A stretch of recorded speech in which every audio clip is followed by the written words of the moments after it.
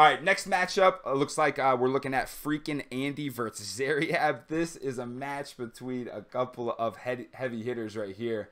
Kellen, thoughts on Andy versus Zaryab?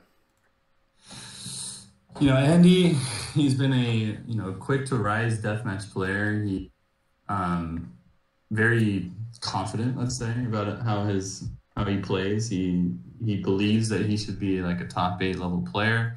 And sometimes you see flashes of that out of him. I think he could be a really great player if he keeps working on his game. He needs to maybe change a few things here and there, but I think I definitely expect Freakin Andy to go pretty far. Zaryab, though, he's an old Quindy player. He's been in our team for a couple years now.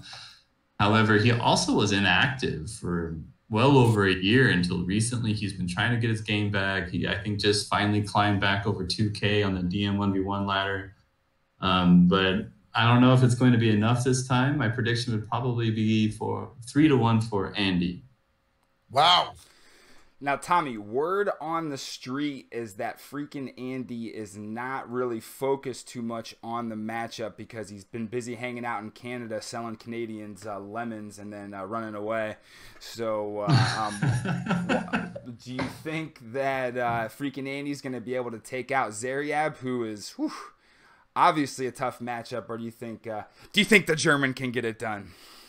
So I believe he's Austrian, actually. Austrian? I apologize. Yeah. His family used to sing him Edelweiss before he would go to sleep every night, so that's how I know. So I do believe like that Andy can beat Zaryab.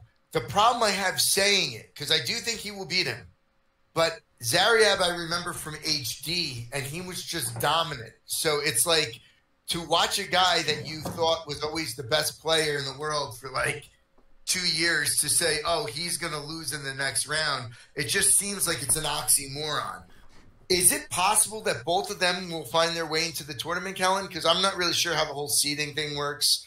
But the way it works is a double elimination bracket, and the last two to survive this bracket will move on. So even if Freakin Andy beats Zaryab will then go down and play the winner of Doubt and Triple Bless. And if he were to win there, he would then move on to the final stage.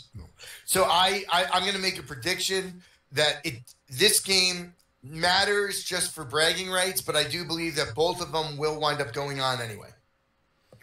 All right, I am actually going to take Zaryab 3-2 in this matchup. Ooh. I've seen him training a lot recently. I haven't seen Freakin Andy in the Discord too much training recently. Maybe he's been doing it and hasn't been in there. But yeah, I think Zaryab's been on a streak of just playing against a bunch of people, 1v1s nonstop. He's been training with me. And wait, Joe's here? He's been training with me. I've been doing 3-minute games. So yeah, this is the first one that we disagree on. I'm taking Zaryab 3-2.